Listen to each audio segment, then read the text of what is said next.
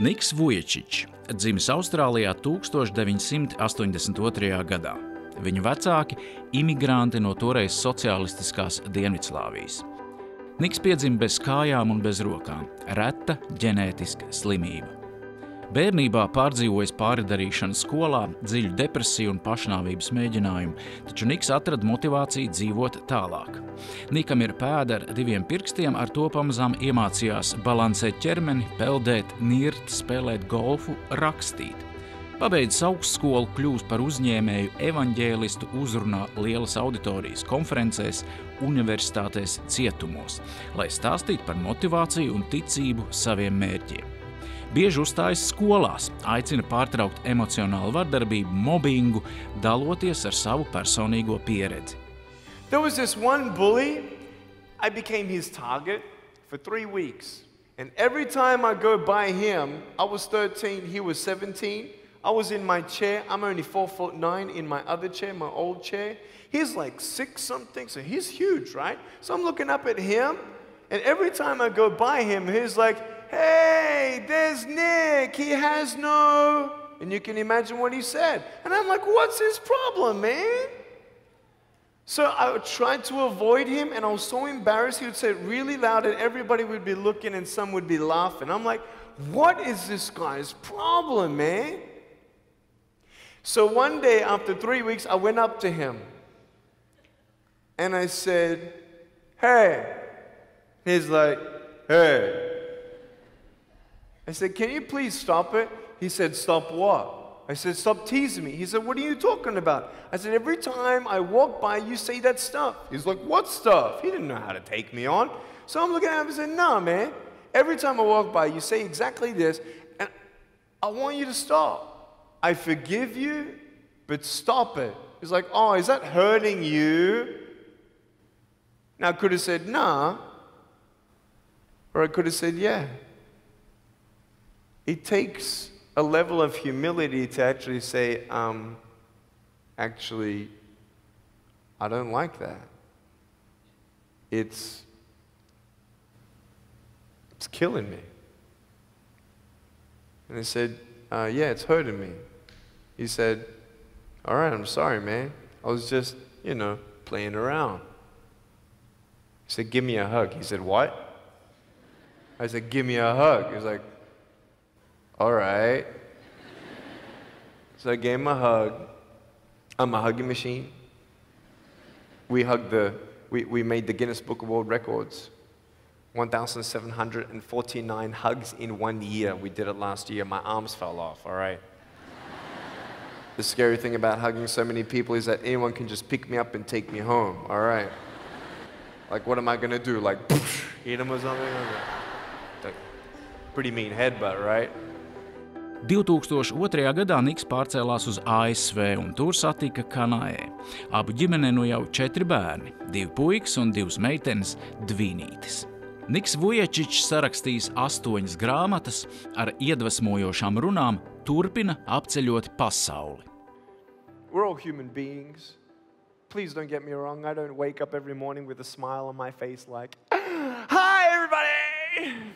I have ups and downs. You see my foot? Ups and downs, ups and downs. The first thing I want you to take away from today is this. You will have good days and you'll have bad days. But you will always learn something more or something new, and you will learn more overall on bad days than good days. You will learn more about yourself, you'll learn more about relationships, you'll learn about life and principles, and it'll build your character. If you're a person who wants, let's say, improve on your character of patience, let's say, don't complain when you're waiting in a line. You ain't going to grow in patience until you're put in a place to wait. It's like you go into a gym and, you're walking through the front doors and, you tell your wife or your husband, I'm going to the gym. You go into the gym and you come in 3 feet and you do a U-turn and you ride out, I went to the gym. Ain't gonna do nothing. You gotta go in there, and what are you gonna do? You gotta pick up the weights, and you exercise the muscles that you want to build. I stand before you without arms and legs, but a very strong man because of the bad days in my life. You know how it is. If you didn't go what you've gone through, you wouldn't be who you are today. Latvijas televīzijai bija iespēja intervēt Niku pēc viņa pēdējās uzstāšanās Polijas galvaspilsētā Varšavā.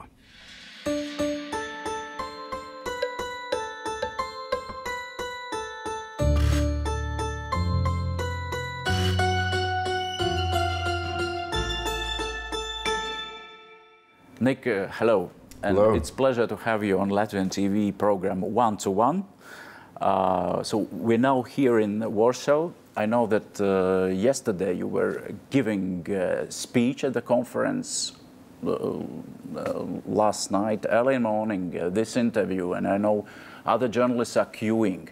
It's quite a tough schedule, right? It is. Yeah. But it's like a routine or exception, like you're on a tour.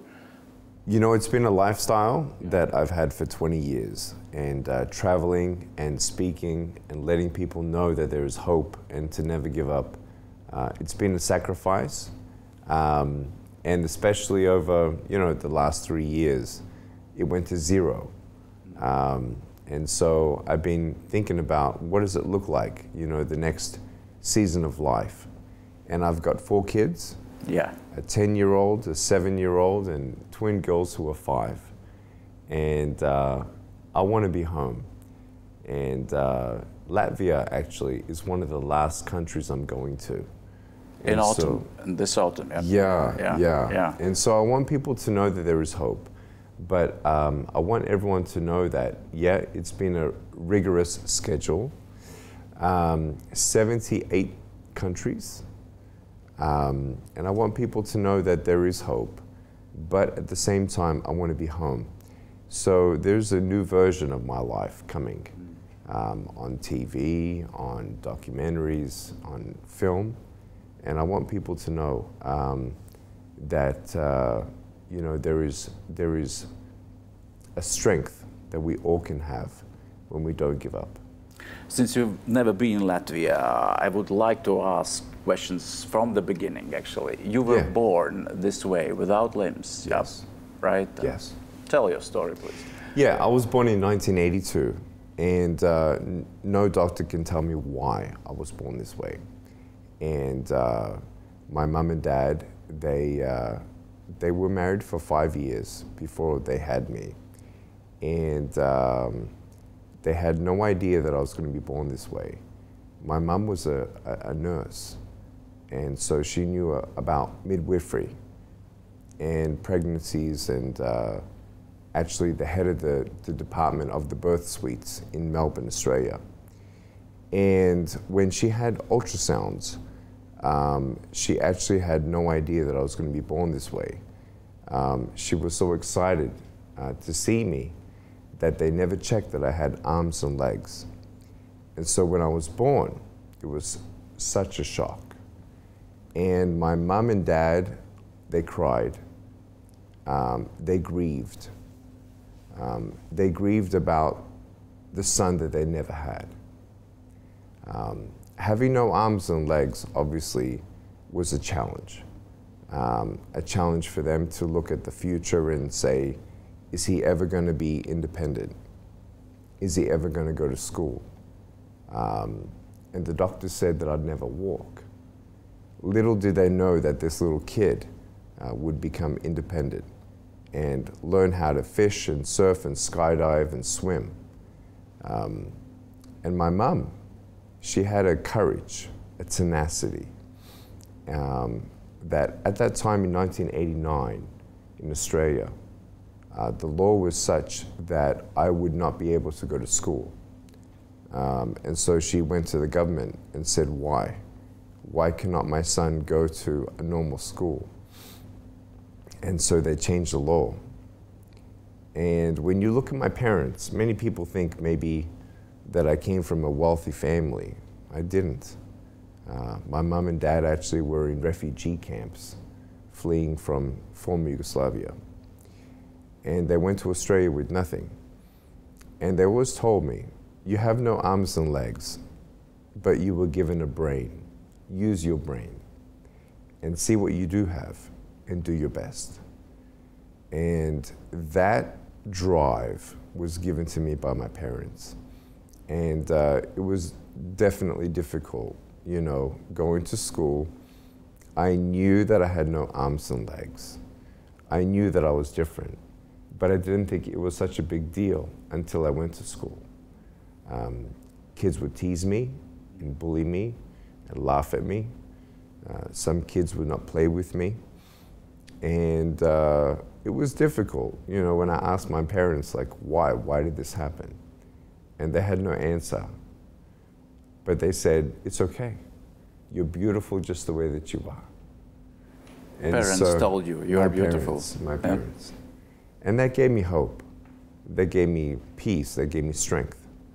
And for me, I didn't know what the future held, but at that time, the love of my parents helped me to go through those times. Yeah. Yeah, I know that at age of 8, you were about to commit suicide. Yeah, at age 8, I thought about giving up, and at age 10, I attempted suicide. In a bathtub, tried to drown myself in 10 centimeters of water or 15 centimeters of water, and I wanted to give up. I didn't think that I'd ever be happy, never thought I'd be independent. I felt like I was a burden to my parents. Never thought I'd get married and have, you know, a normal life. And here I am today, 40 years old, and married for 11 years and 4 kids, and traveling the world, and talking about something I never thought I had, which is hope. And so I want people to know that miracles happen. Yeah. How did you meet your wife and where? I met her in Texas.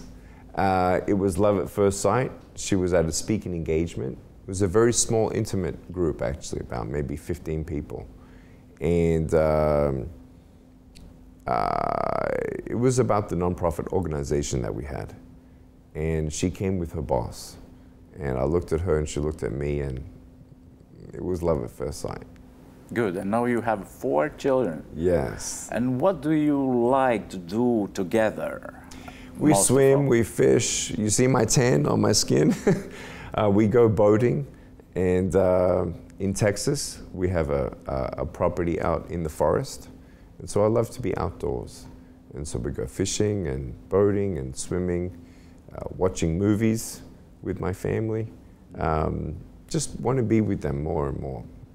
Yeah, you said about committing suicide, but what was a turning point when you realized that I can cope, I love life?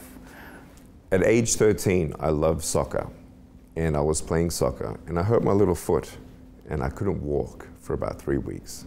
And I was in bed, and looking at the ceiling, and realizing I have a choice, either to be angry for what I do not have, or be thankful for what I do have.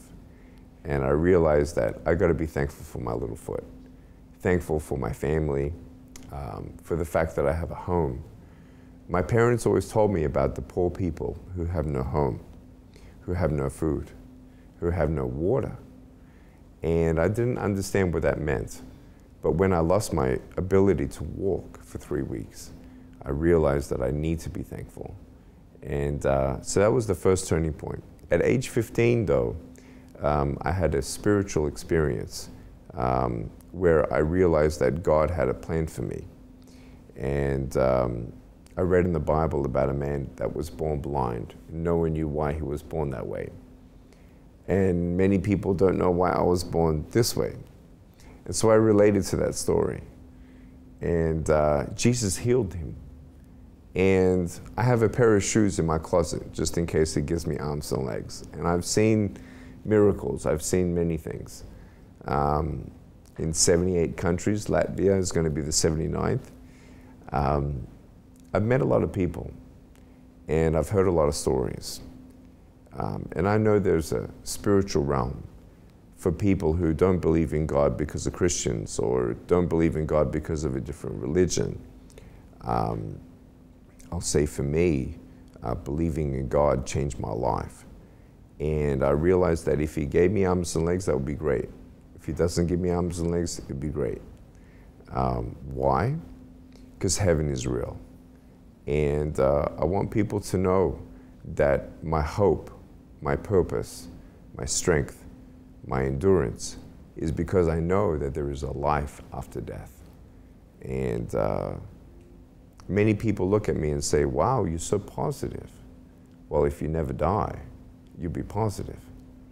And I want people to know that there is hope for this life, that you're broken pieces, and never tell people that I understand their pain. I believe it's worse being in a broken home than having no arms and legs. And you can have arms and legs, but have a broken life. And I want people to know my story, not because I'm the inspiration, because we all go through ups and downs. In 2021, I went through depression. I went through counseling. And there were times of fear, depression, and anxiety that I think everyone went through over the last couple of years. And I want people to know to take one day at a time, to have an attitude of gratitude. You can always be thankful for what you have. And so that was the 1 and 2 steps of being thankful and then faith that really changed my life. That's cool. On your website, one can find your self-formulated statement of faith, and you called it Born Again Christianity. I mean, what makes your approach different from some older traditions? You know, what it means? It's a good question. So when I come to Latvia, I'll be talking about motivation and never giving up. But when we talk about faith, for me, there are many people who never become a Christian because of Christians. And so there are many people who say they love God, who say they're a Christian, but they don't forgive. They don't live a life that really is generous or kind. And so first and foremost, I'm a human. We're all human. And we know that when we love God, it doesn't mean that we're perfect, but we strive to be who He wants us to be. For me, when you look at maybe, I don't know, let's talk about atheists for a second. They're the minority of the minority who don't believe in a higher power, maybe 2 or 3%, maybe 5% these days, who don't believe in a higher power. Well, I've seen demons and I've seen miracles.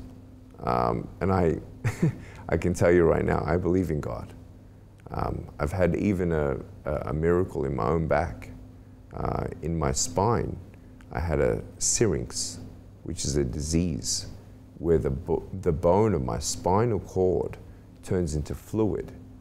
And they told me at age 19 that at age 35, I would have no back. And they couldn't slow it down, they couldn't reverse it, and I have no more holes in my back. And so I've seen miracles. People have different religions. And I'm going to say that I love everyone. I do love everyone. But I know why I'm not Islam. I know why I'm not Buddhist or Shinto. I've done my research. And when you place me, a man without arms and legs, into some of those religions, it's really based on works. How good are you? How good can you be before you hope that you can actually go into a place that you hope exists? Some of the religions say, well, if you kill a Christian, then you certainly will go home. To kill someone, that doesn't make sense. Some religions do good, be good, and good will happen. But we know that you can be good and do good, but bad happens. And so for me, when you read the Bible, most of the people say, how can a loving God allow a bad thing to happen? How can a loving God who can do all things not give you a miracle? And when you read the Bible, you realize that pain and sickness and disabilities was not His perfect plan. And there is an enemy.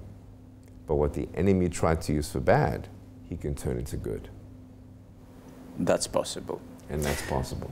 You said you have seen demons. It means you don't like books about Harry Potter and witchcraft, right? No, I don't read about those books, no.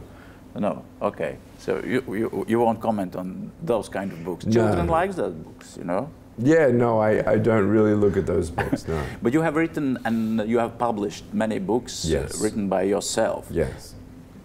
Just how do you write books? You do it yourself? Yeah, so I type with my foot, and Okay. I can type. And for many of the books, I had a ghostwriter. And so he'd sit me down. His name's Wes. And we've done about 5 books together. And he would ask me questions, like an interview, actually. And he would type while I'm speaking. And so we've done a couple books together. And, you know, I know that books change people's lives. I think the books that we have now have been translated into 36 languages. And so we're thankful that hope should be translated in every single language, especially now, you know, especially young people who are depressed, who are anxious, who have thoughts of suicide. We want people to know that there is a purpose beyond your suffering right now. You know, many people say that we want to get books and positivity so that we feel good, so that we think about our life in a way that maybe has no struggle. But a life without struggle, a life without resistance, is a life without resilience. And I'm a person of resilience. We all go through ups and downs. Our good days get better and our bad days get worse. And that gap between the good days and the bad days, as the good days get better and the worst days get worse, that's your maturity, that's your endurance. You know, the pandemic that we all went through in the last maybe 3-4 years and struggles. Let's just say it this way, that it's not the first global crisis, and it's not the last.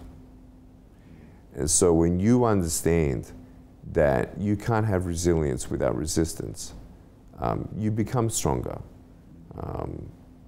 And when you give your children everything they want, when they want it, how they want it, they're not resilient. They're actually having this mentality of entitlement and pride and greed and self-centeredness in how I feel, in who I am, instead of a global perspective of understanding that we all are here for a greater purpose, to make the world a better place. And so in that, that's the way I was raised. We all have ups and downs. We all have even times of trouble where many people think of me as a superhero. I'm not. I actually had to go through counseling in 2021, and I wanted people to hear that we all go through struggles. We all need to talk to people sometimes about what we feel, what we're going through, what our mental struggles are sometimes. And I want people to know that together in Latvia, that if more Latvians help more people in the country, that's when we're stronger. Many people look at America and they think that it's paved with gold. It is not. It is not? It is not. We're going through a big, big struggle right now of freedom, of capitalism, and socialism is coming pretty bad, pretty quick. And for me, my parents fled Yugoslavia for freedom in Australia. And I came to California for opportunity. California is not California anymore. It's not. And when you look at the country of America, where it's so driven by greed, by lust. This next generation on TikTok, on YouTube, they're so disconnected from social aspects and networks and friendship that unfortunately suicide is rampant. It's never been this bad in this country, never been this bad. And so I want people to know in Latvia that it's not about going to a new country or having a different kind of life. For me, I used to think as a kid, if I just had arms and legs, then I'd be happy. But you meet many people with arms and legs and they're not happy. And so it's the condition of the heart and the fear in the mind. And so when you can become resilient, that's when you become successful in your life. And so just understand that no matter where you're at in your season of life, to take one day at a time, be thankful, and do your best. My parents always said, you can't change what you cannot change, but change what you can. And so it takes courage. It takes courage to dream. It takes courage to start a speaking career. It takes courage. Courage is not when you're not afraid. Courage is when, while you're afraid, you do it. And so those are the lessons that my parents had taught me that I want to share with the world. And one more question, you said about things you can change and can't change. Yeah. But taking into account, let's say, the war in Ukraine, there are things you can't change. A lot of sufferings, injuries, death. What's your reactions to the war? And you see these countries, Poland has changed, Latvia has changed because people are, suffering and thinking about the dramatic situation. You know, it is a dramatic situation, and this is not the first war, and this is not the last war. I'm very sorry to know of the suffering and the tragedy that's happening right now, and I hope that the war stops. For me, obviously, when you look at human nature, you have greed, you have power, you have lust. Right now in the world, we have enough money to make sure that no one dies of starvation. But today, we have 25,000 people dying of starvation, 55 million children who are enslaved in sexual slavery, human trafficking. We can go on and on about the problems of the world. And I never tell people that I understand their pain. I would be naive. I would be insensitive. I don't know what war looks like. My parents do, but I don't. So we hope that war stops. We hope for peace. And in the meantime, may more Latvians help each other and encourage one another. 3 ways to get out of depression is writing out a list of the things that you are thankful for, reading them over your life, and remembering why you're grateful. The second thing is counseling or journaling or getting out your emotions of what you're feeling to something, whether it's writing a journal or talking to somebody. It helped me. And then the third thing is to help someone else in need. I think that many people underestimate the power of actually helping someone else in need. And I want everyone to know that, when you don't get a miracle, you can still be one for someone else. And if you're a listening ear to somebody, you may not be able to even help their situation, but just hearing someone and listening to somebody, it can actually possibly plant a seed of hope that saves their life. Super. And very last question, Nick. What is happiness? And Nick, are you happy? I am happy. I really am happy. Actually, this is one of the last tours that I'm having, and I really want to be with my family. And jet lag is terrible. And when you go and you travel and you speak with people, when it's 3 a.m., 2 a.m.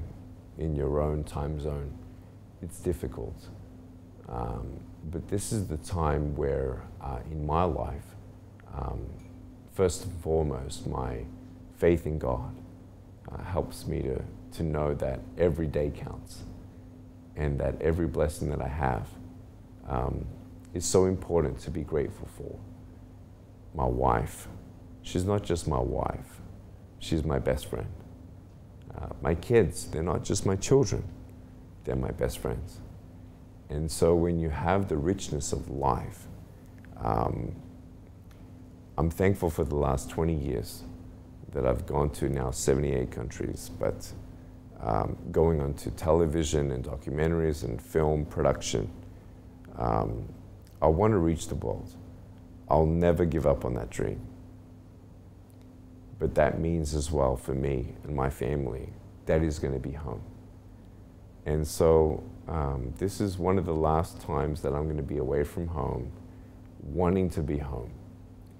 And for everyone, I just want everyone to understand that every day, look your wife in the eye and tell them, you're beautiful. Tell your kids, you're beautiful. Because in the end, it's not about the success. It's not about the measure of impact that's going to be really talked about on my funeral. It's going to be about who I am, how I made people feel. And so the question that we must have is, who are we? Do we really love our wife? So when you love your wife, ask her 3 questions. What's something that you look in my heart and my mind? What am I doing well that you want me to keep on doing? Question number 1. Question number 2, what am I doing that you want me to stop doing? And question number 3, what am I not doing that you want me to start doing? For me, when you look at those 3 questions, whether it's in marriage or fatherhood or business, you can actually make an improvement. Many people play the victim card, and I'm happy because I don't play the victim card. I take responsibility, and you do your best, and God does the rest. Nick, thank you very much. You're welcome. Thank you so much. It was a pleasure, and see you soon in Latvia. Yeah, I look forward to coming.